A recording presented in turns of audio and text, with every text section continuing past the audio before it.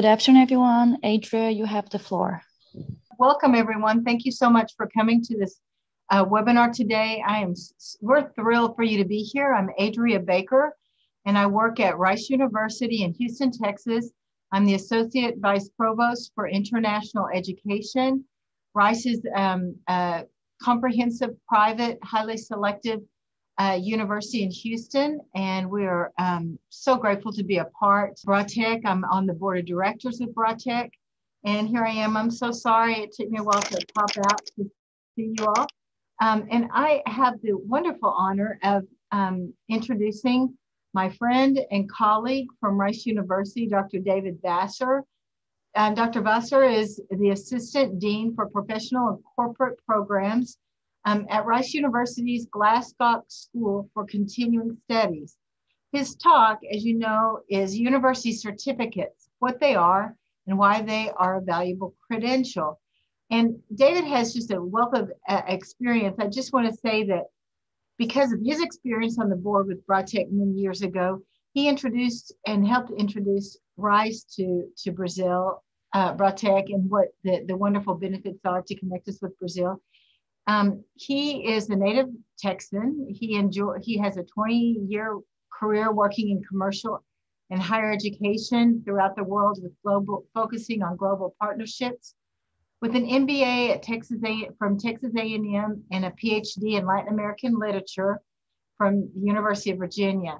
And he has served in various senior administrative roles at Rice University, as well as the University of Texas System, with the university leadership, and was also an academic director for U.S.-Mexico activities at the University of Texas. His current role right now is a wide range of portfolio of professional development programs, and he will talk to you about many of those. Nonprofit, for-profit, and they include things such as financial services, business communication, marketing, management, leadership, paralegal services, computer and data science, engineering, and nonprofit management. But before he was working in higher education, he was also in oil and gas production. He worked with a petrochemical service company and IT consultancy. And his favorite, though, was a brewery. As I mentioned, he was third on the board and enjoys traveling in Brazil. He speaks beautiful Portuguese. And one of his favorite things is eating pão de queijo. But I think we share that with him. So David, thank you so much for being here with us. We're on behalf of the board and on behalf of Bratech, we are just delighted to hear what you have to say. So I'm going to let you take it away. Briefly, I just want to say that there will be question and answers. People can put questions in the chat, and then we'll get to those after your talk. Okay, David? Thank you. Thank you, Adria, and thanks so much for the kind introduction. It's wonderful to be able to call you a colleague for so many years now at Rice, and it's been fun working together.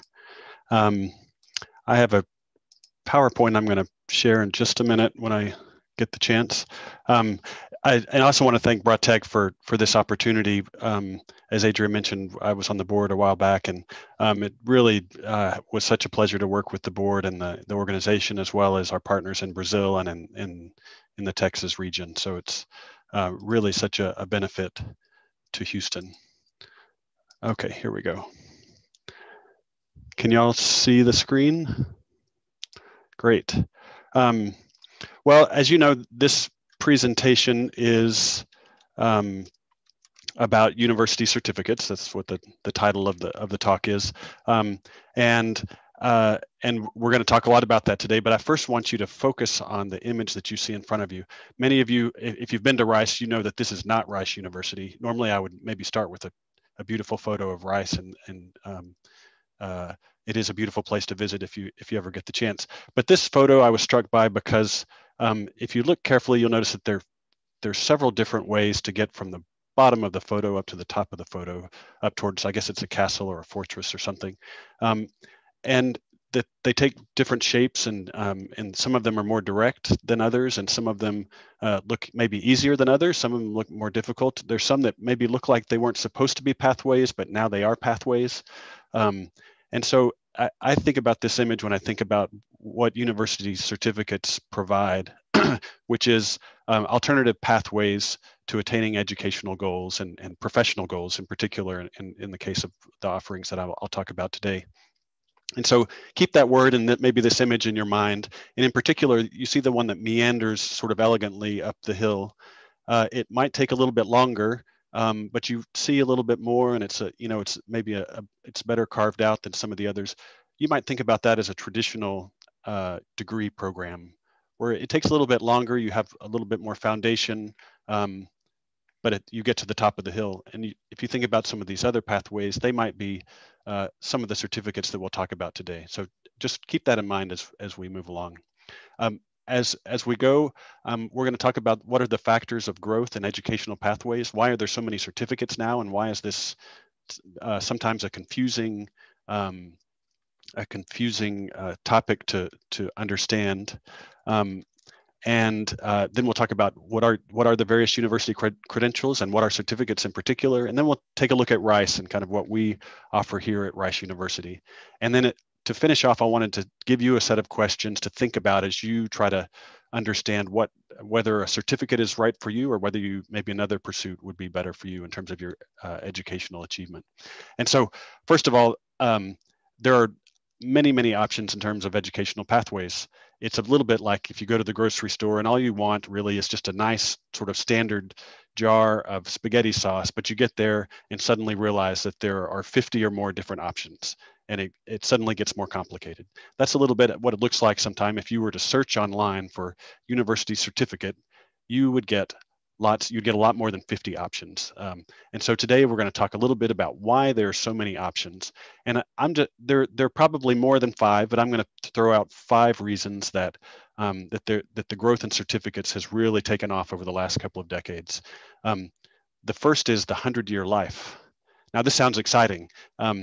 Many of us, I don't know if we want to live 100 years, but if you look closely at this is talking about babies who were born in 2007. But it's pretty clear that people are living longer, and they're going to continue to live longer as we move forward. But if you have children or grandchildren that were born on or around 2007, you can expect that they will have, the probability is that they will have very long lives. So what does this mean? Well, it means if you're living more years, you will essentially, at least one aspect is you'll have more financial need to pay for a place to live and food to eat and things to do, which might require more work, more years of work. We might have to start working beyond our early to mid 60s and maybe work longer into life. And in order to keep our sanity and to keep ourselves interested in our work, we might even change careers over time. Or maybe the careers we have initially will go away, and we might have to reinvent ourselves with a new career. And so all of these factors around the 100-year life, and there's a book out there called The 100-Year Life. It's a really interesting read, and I would encourage you to read it. It talks about a lot more implications than just educational implications.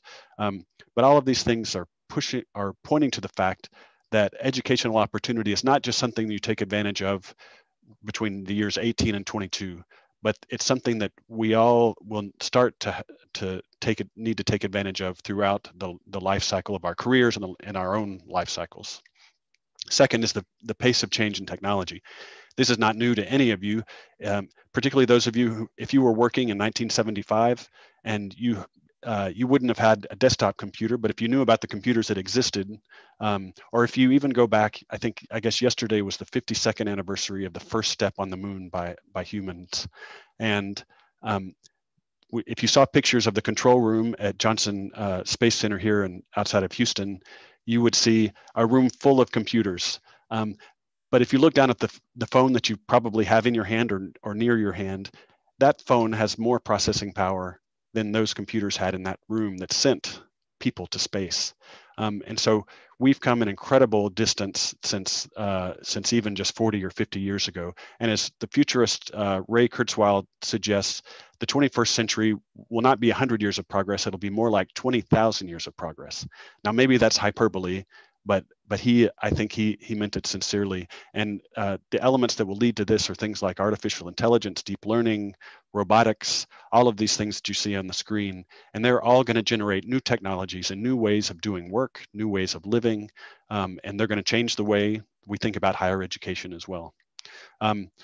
this one is maybe more right in front of us right now, but the volatility of the job markets, really since 1997 with the Asian financial crisis, all the way through the pandemic in 2021, we've had a series of one crisis after another, whether it's the 9/11 economic downturn, of course the 2008 and 9 global financial meltdown, and more recently the global pandemic. There's been one crisis after another that have made the workforce in many ways more self-reliant. The gig economy has emerged out of this, where people are working as contractors more and more often, and they're taking more ownership over their careers and looking for ways to have autonomy and independence in their careers. And so these are things that are all affecting higher education.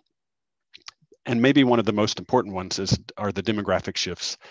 In 2025, we'll see the peak size of the high school graduating class in the United States. And this is affecting how universities are thinking about their educational offerings. They're no longer going to be able to just depend on the right number of students applying to their undergraduate programs every year, because that number, the pool, is going to be diminishing over time after 2025. And many universities have already seen this. But it's also the effect of the generational shift. The baby boomers are no longer the largest living generation. The millennials are, and they're driving educational enrollment right now, particularly in the non-traditional market, that is to say after 25 years old. And the Generation Z, which is essentially kids born from 1996 through 2010, depending on which list you look at. These students are really going to make some changes, because they are not your grandfather's student. They are going to find their own way, and many of them are not interested in coming to traditional classrooms. They're interested in alternative ways of educating themselves and charting a path in their lives. And just as a reminder, the non-traditional student, as we've talked about them in the past, they make up 75% of today's student population. So it's non-traditional is actually now the most common form of student. So the traditional programs, the 4-year degrees, the associate's degrees, and of course graduate degrees, master's and PhD, these are not the bulk of the students that are studying in the United States right now. So we're really talking about this larger section of students. And then as we know quite well in Houston, we are now living through one of the most socioeconomically and racially diverse student populations ever in the United States. Here in Houston, we live in one of the most diverse cities in the country. And if you look at HISD or the surrounding school districts, you'll see that this is the case. And this is also affecting how students think about their higher education. All of these factors point to another factor, which I think is sort of fundamental to this and understanding certificates, and it's the disaggregation or unbundling of education. You'll have online providers of education. This is unbundling education from a place. So you no longer have to go to a campus and study. But the way I'm thinking about unbundling here is unbundling degree programs and cutting them up into smaller pieces so that people can take advantage of just the slices of an education that they want or need at a particular time. And this is called unbundling of degrees or unbundling of education. Any chemists out there might understand this slide here. It just seemed like an interesting way to think about unbundling. This is a bromine, I think, particle that's unbundling a molecule that's there on the right. So that's about all I could say about that. But unbundling is a really important factor right now. So how do we think about this at Rice? All of these factors, they're impacting higher education across the country and around the world, really. But at Rice, this is forcing us, and I shouldn't say forcing, but it's encouraging us to think about our educational offerings in a particular way. And that is two sides of the same coin. And this coin, by the way, it's a Greek drachma.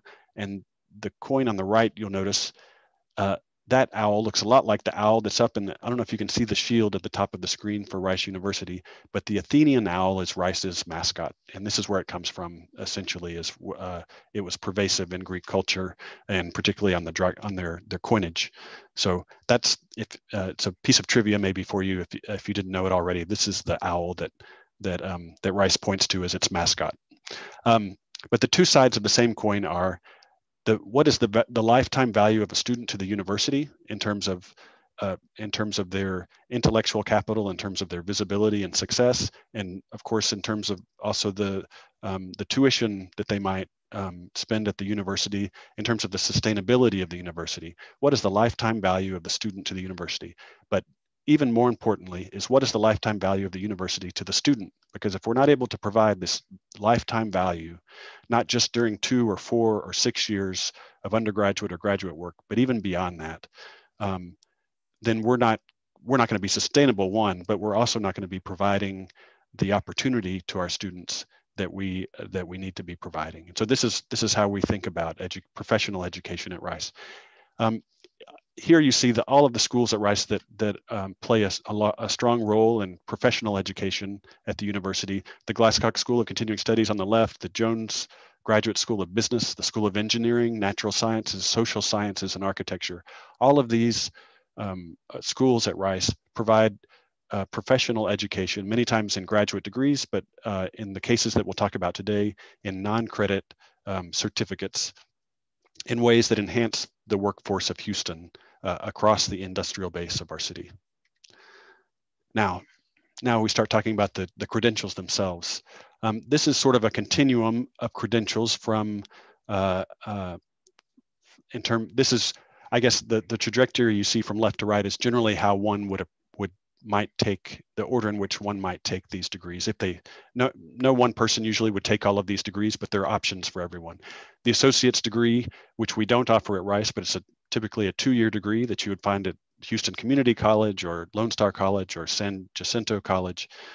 These are 2-year degrees that provide some fundamental knowledge base and writing and communication skills, but then they also go in depth into a particular skill set or trade. Then you have a bachelor's degree, which is the traditional 4-year degree.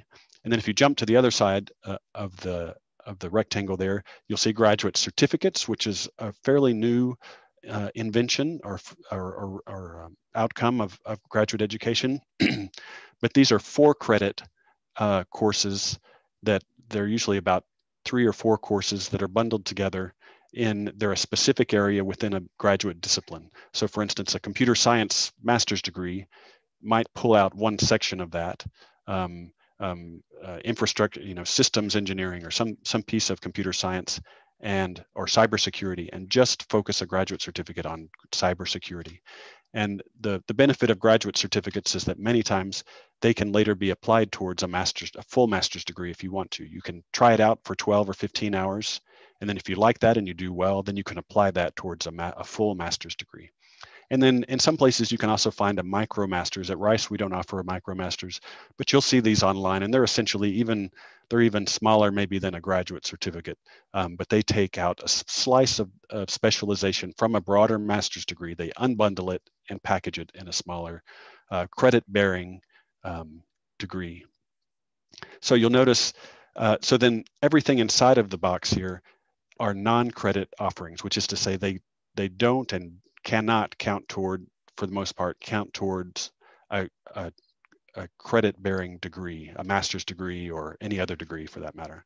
So you'll see digital badging, which are essentially just digital markers that indicate that you have taken a course and have learned a certain set of skills. You can put it on your LinkedIn profile, or you can put it on your digital resume, and it will link back to the actual curriculum that you took and give information about the specialization that you've taken.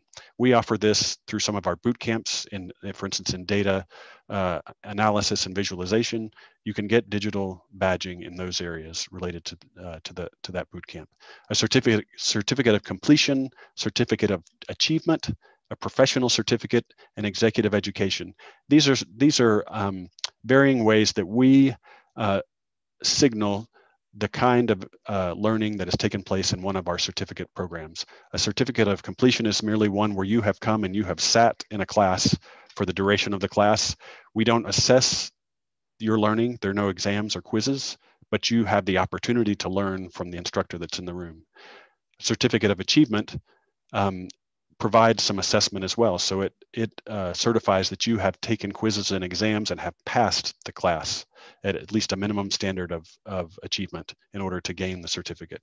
And then we have professional certificates, which are oriented towards professional skill sets in particular industries. For example, we have a set of HR offerings that are oriented towards the SHRM, or Society for Human Resource Management curriculum.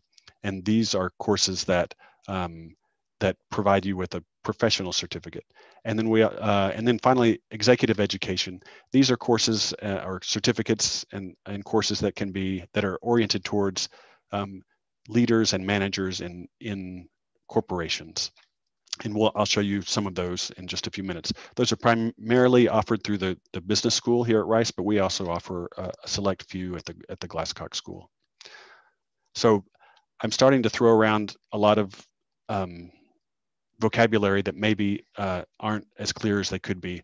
Some of this comes because I don't know if you've heard of it, but the University of Bologna was the first university established in the West, which, you know, it's not a very inclusive way of looking at it, but at least in terms of what influences the United States, it's the Western universities. In 1088 AD, the University of Bologna was established, and many of our vocabulary, whether it's a provost or a vice provost or a dean or an assistant dean, these are terms that are archaic in many ways because they come from this 1,000-year tradition of universities. So all that is to say, sometimes we don't speak as clearly as we should in academia. So here is a list of words that I think would be useful to understand in the context of certificates. First of all, a degree. A degree is maybe what you're most familiar with, but this is an accredited program in an area of study that's 2 or more years. It can be associate's degree, that's 2 years, or 4, or a master's degree or a doctorate. These are degrees that are accredited by an outside accrediting body through the university. A certificate, which can be for credit or not for credit, but it's generally a specific skill or skills. It's less than a year, and it's career oriented. So it's a limited set of skills or courses, and that take you a limited amount of time to complete. A course is just a standalone offering that, as you can see, can range from a few hours to a few weeks.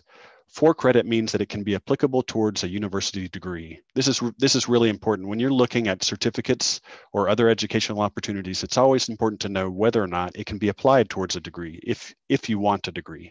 Sometimes you don't want or don't need a degree, and so that's not as important.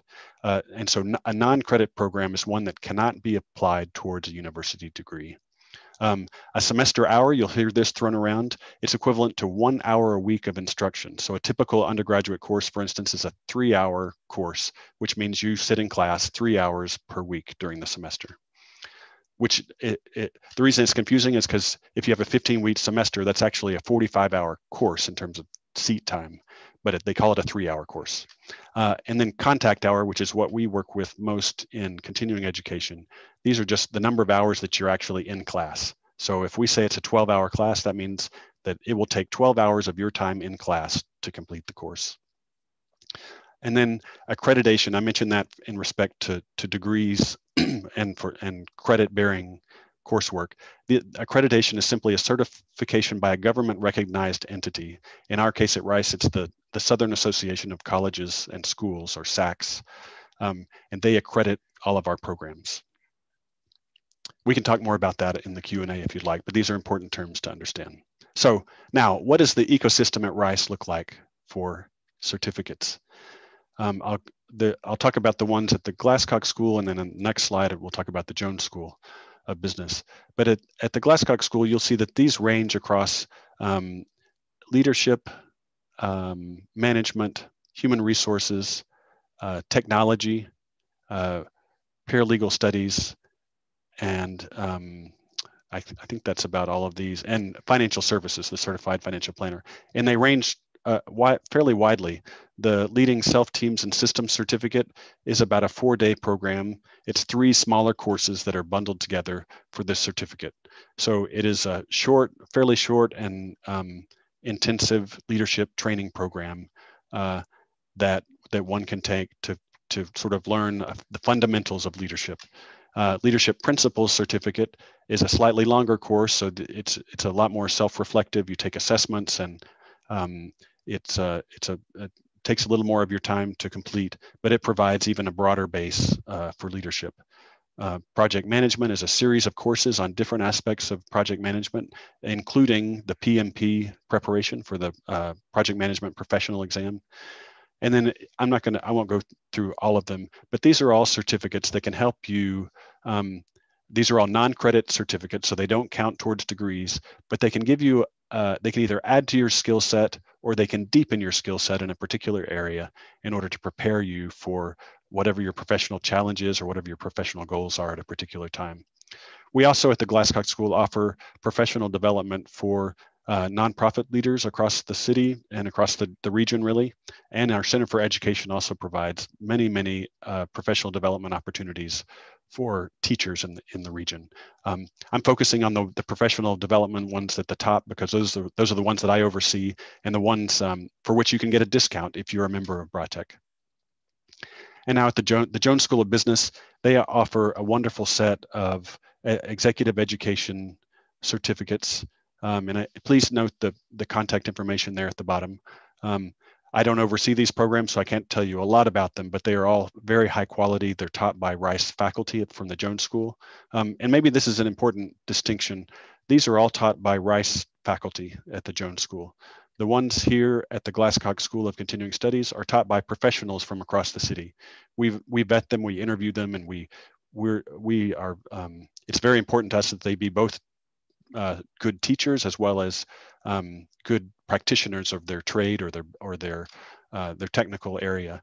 But they don't have the same academic background as the Jones School faculty will have. So that's one of the distinctions between the two set of offerings.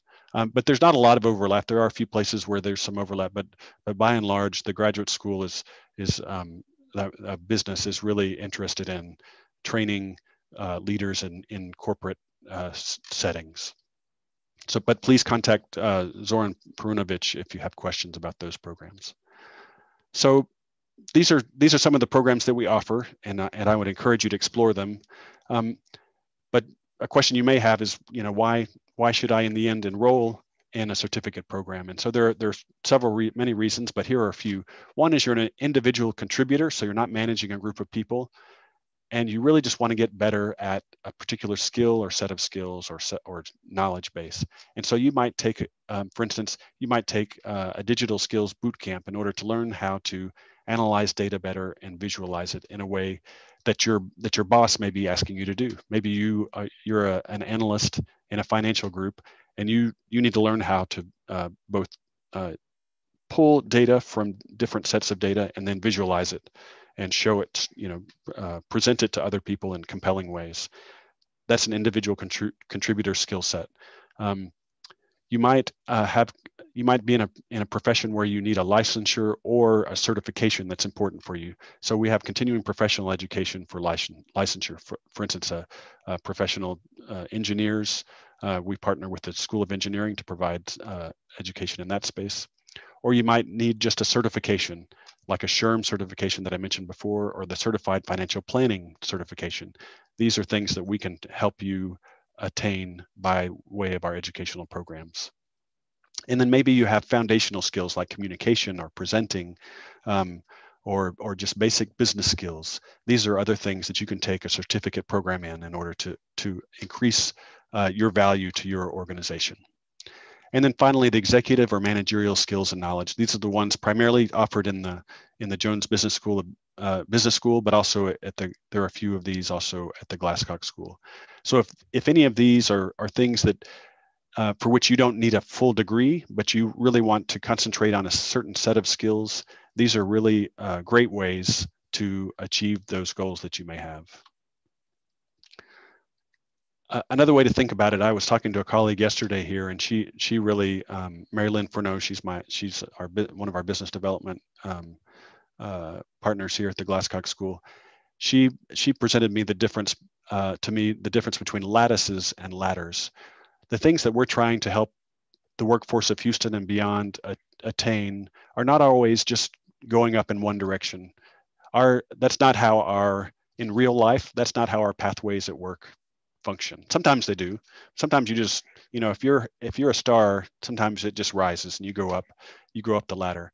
But the majority of times, a professional pathway is about taking steps to the side, maybe even taking steps backwards before you go up. And so we think about producing a set of certificates that allows people to navigate the lattice of their career in ways that will benefit them professionally, but also personally, and help them find the right job and industry that they want to be a part of. And so we think more about building lattices instead of just ladders. So another metaphor to think about today. So I've given you lots of kind of background. I want to give you some specific possibilities so that you can sort of apply, you can think through how this might apply to a particular career or pathway. So one, let's imagine that that a young woman has graduated with a computer science degree from the regional university. I don't want to be biased from any university, and then they work for a few years as a computer tech in a financial services company. They've seen lots of implementations of computer systems come and go at the organization over 3 or 4 years, and they finally realize, I want to be more involved in implementing these systems. I don't want to just help people with their day-to-day computer problems. And so she could come to the Glasscock School and take our project management certificate, and then move into the implementation team within their organization in order to implement software or other systems. She works in that role for a couple of years, and she realizes, I actually like what the financial group, the fintech group, is doing over there, and that on the other side of the building.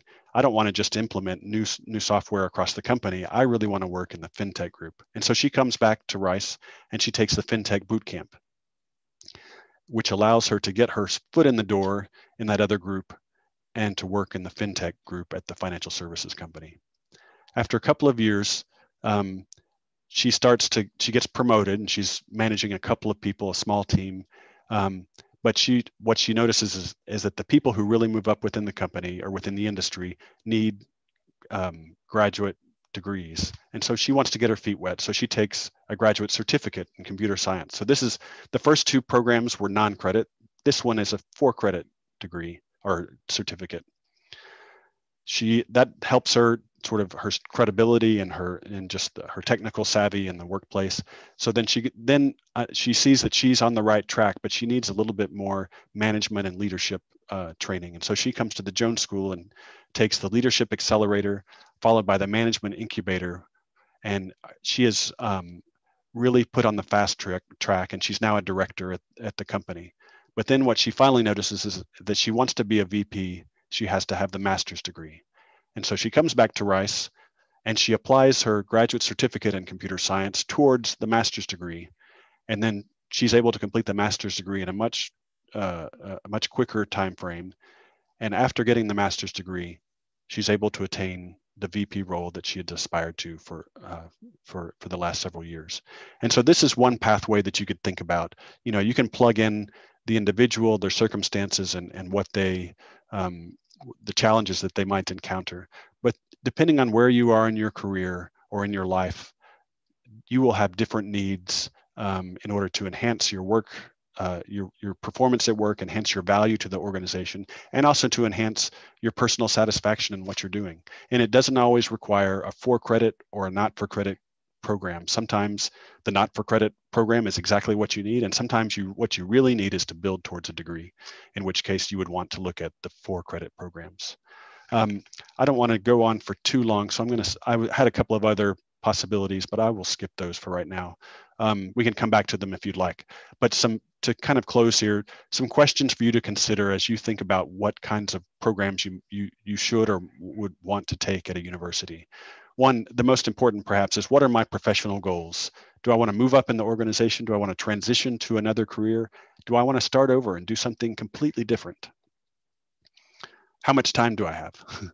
If you have a family, you know, with parental, you know, with kids that you have responsibility for, or if you're taking care of your parents, whatever your situation might be, that's gonna impact how much time you can dedicate towards your education. And so that's an important question to have in mind. And you really need to be realistic about this, because to do any of these programs it takes a real commitment. and so it's important to have a reality check about how much time you actually have to commit. Another question is, do I need specific skills or do I need a broad tool set of skills? This is another way of saying the next question, which is, does my industry or company require a graduate degree to achieve my goals? A graduate degree will provide you a broad set of skills that many times also take into account theoretical problems as well as research problems. They are career oriented, our master's degrees, but they will have a foundation in research and in theory. So if you need that broad set of skills and knowledge in order to move up within your company, then you might lean towards a graduate degree rather than a certificate. Do I want to work for myself or for a company? If you want to work for yourself, maybe you want to go and do a boot camp in full stack coding, which would allow you to build websites and start your own company if you wanted to. Or you might want to take a CFP certificate and become a certified financial planner, and you can work for yourself. But if you want to work within a company, there are going to be different parameters and different needs that the company and you would have to negotiate.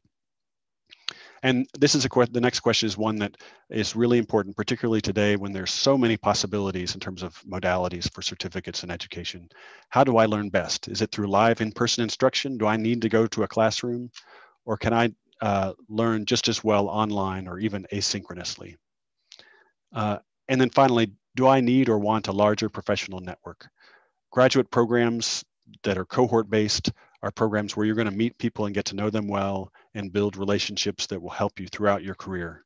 And so that's something that I think 2-year degrees in terms of graduate study can make a big difference as compared to shorter, quicker, more focused certificate programs. So these are a few of the questions to consider, and I would encourage you to ask yourselves these questions, but also to ask us about it or others. If you're looking at different universities, I would ask the people there about what they think about what the particular programs might be good for in the marketplace.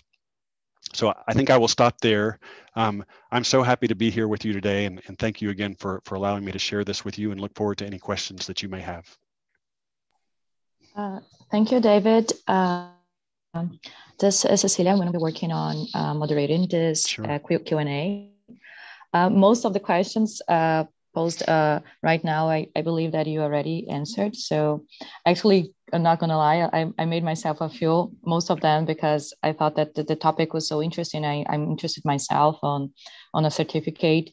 So, but the one is how companies are accepting such certificates. Like, how should I present the certificates? Because you said that I ran a bunch of them, and how can you're going to use this in the real life in an interview or in your CV? Sure. I think it's important that you know how to talk about the specific skills that these certificates allow you to learn and to bring to the table. When you're talking to an employer, you want to make it clear to them that you didn't just sit in a chair and watch. For instance, our boot camps are very experiential. You can't just sit back and watch. You have to participate in project teams. You have to work with multiple new technologies and platforms.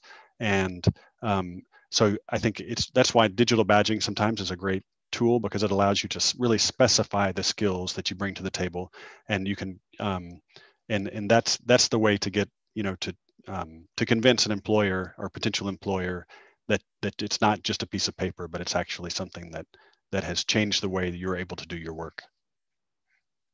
Perfect, thank you. So another thing you told about, like, there is a considerable commitment of time. So, but how does it work, like, outside of the class? So it's not only class time, right, in front of the computer or sitting in a chair, but outside of the time.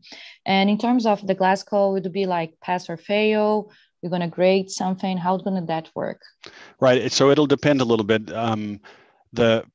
For instance, our CFP program, for instance, if you want to become a certified financial planner, they're pass fail. There's 7 different courses within the certificate, and you have to pass all of them in order to gain the whole certificate. So there's quite a bit of outside study required in order to be successful in those programs, in many of these programs. And so a university should provide you with that information. So the course might be 12 hours or it might be 95 hours, depending on what it is in terms of the seat time in the class. But the university should also tell you how much time outside of class is it going to require. And you should, if they don't tell you up front, you should definitely ask that question because it's a really important aspect of the commitment.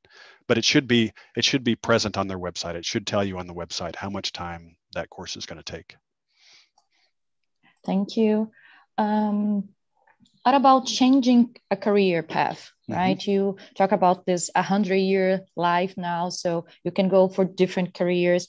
Sure. You kind of presented a little bit on how this girl that just graduated and he changed, but what if I want to do a 180 degree mm-hmm. change? Yeah. How can I use it? Is this a good way to start? How can I work on that? Sure. Well, I mean, there are a couple of different ways. I mean, you could imagine somebody who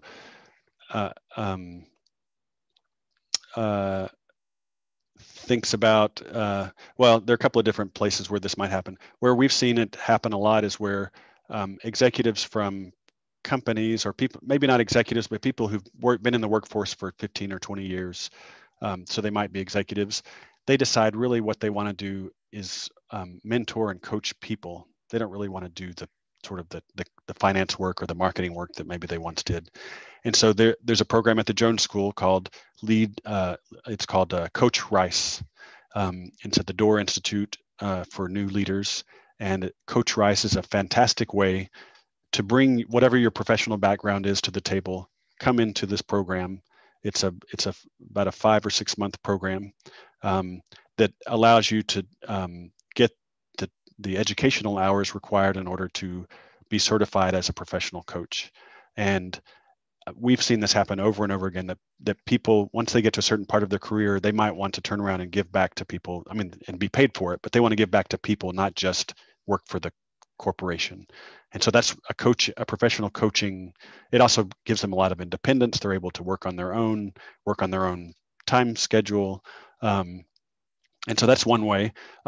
You also have people who maybe studied finance in college, but they work for a few years in finance, but realize that's not really, they need to work with people more. They want to have a more sort of dynamic work experience. And so they come back and they do the CFP program. And that's one where you need a modicum of financial or accounting background in order to really excel. Although it's not required, but it's really useful in order to get the certification.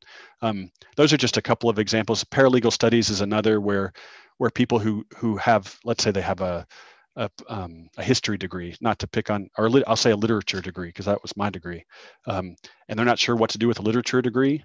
They don't want to be an assistant dean somewhere, so they decide that they want to go back and get a paralegal studies certificate, work as a paralegal, and maybe a next step would be to go to law school if they realize that they really enjoyed that.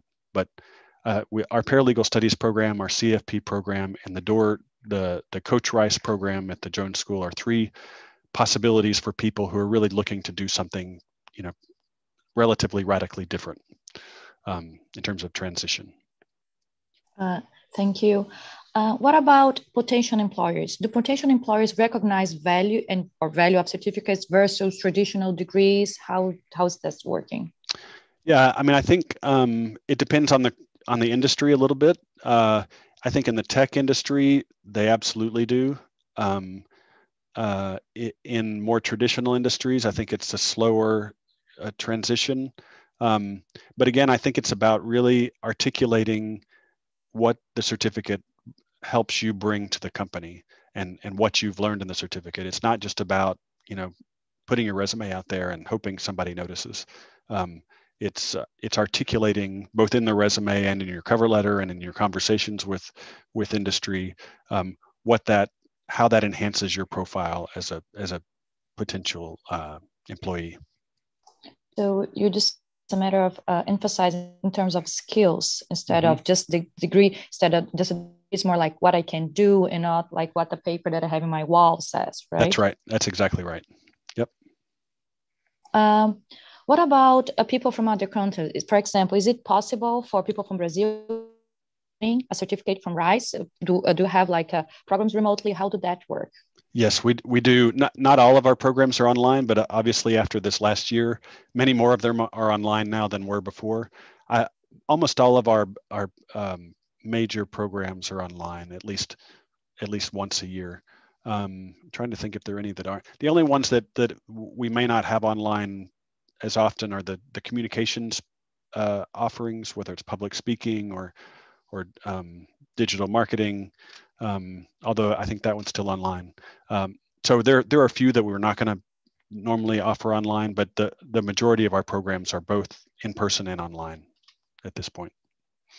So yes, and absolutely yes. And one more question. Does Glasgow, because you gave me a lot of, there are a few schools at Rice, you've talked about Glasgow, notice that all of them are non-credit, so does Glasgow does not offer any certificates that have 4 credit classes, right? So not in my department. We, in our education center for education, we do offer some 4 credit certificates, or we're about to. And we offer the Master's in Liberal Studies, which is a 4 credit degree at the Glasscock School. But the certificates that we offer are largely not yet. We have a couple. Rice is a fairly traditional university, and that's served it very well over the 100 years it's been here. It's just starting to look at offering more graduate certificates that are 4 credit, and the Glasscock School will be participating in that. But I can't tell you today that we have them because they're still in process. But that's coming. That is coming. Thank you. Thank you, David, for the presentation. I think it was very interesting, and it actually opened an idea what actually is happening. Like you said, a lot of things are happening right now. So I'm going to pass it over to Adria so we can have our final remarks. Thank you very much. Great. Thank you. I'm very, very grateful to have Dr. David Vassar with us today. He has such a wealth of knowledge, and I think I learned so much about the specific uniqueness of each one of these certificates and specialized programs, and how you can use them, and you get the help to progress your career. And it's just fantastic. There's so many programs in the Glasscock School, and I want to mention that many of you may know people who want to study English. They have the intensive English program, a fantastic intensive English program. Many of you all who, it's not certificate programs, but they're different. They also have some language programs, so that may be interesting to some of our audience. Absolutely.